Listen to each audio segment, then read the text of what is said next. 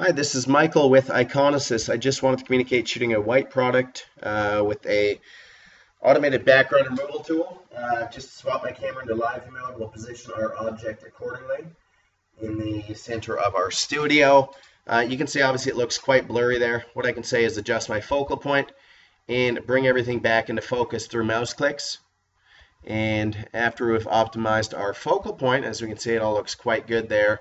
Our next step would simply be to adjust our camera settings to optimize for our lighting environment. The trick to shooting white objects on pure white backgrounds is to have more lighting on your actual background than actually on the subject. As you can see here, a white product with this lighting studio. These are LED lighting studios, and they have bottom and back lighting. So there's a lot of light coming through the bottom and back that is diffused, and I don't have much light coming onto the actual product. So let's go ahead and take picture 1. Picture 2. Looks like this watch isn't quite white. Well, for the most part it is, I guess. And picture 3. Okay, so we've just captured 3 high quality images. For our last frame, we're just going to remove this image and obviously shoot our background removal image. Okay, as we're capturing these images, are going into the thumbnail gallery. 1, 2, 3, 4. So let's select all 4 of those images using the checkbox. We'll go into our editing tool, and first what we'll do is import our background removal image and make this as our reference image. Import it successfully. Now what we'll go and do is use our background removal tool to remove this on a pure white. We want to inspect the color value of the background right now. I'm going to select the color picker tool and watch where my mouse is, this RGB color value. You can see we are quite far off from pure white at about 230, 235, 230, whereas pure white is 255 across the board, obviously.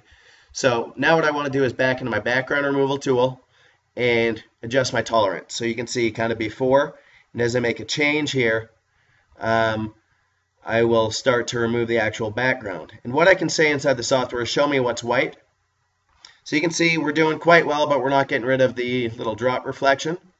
So if I increase this a little bit more, we can see it gives a pretty good cutout. Now I could go next and show me the next image. I'm just going to trust this and hit apply to all in a batch process, so just to help streamline things a little bit. So we're going to see how that works. All right, so we're done that processing here. Image 1, image 2, image 3, pure white backgrounds. Again, this does help because we have some pretty good lighting. Now if we decide our object is too dark, what we can do is adjust that after the fact. So we can go ahead and maybe adjust our level slightly to maybe bring more white back in the actual product itself. But essentially that's how it works. Again, if you wanted to make any editing changes in here, you can again hit apply to all in a batch process. So overall, it's going to do a great job at white. You just need to, sorry, I didn't hit apply to all previously. You just need to light your stuff correctly, which is more light in the back, less light in the front. And when you adjust your camera for the correct exposure, it's going to have enough contrast between your backdrop and your actual white product. All right, hope that helps. Thank you.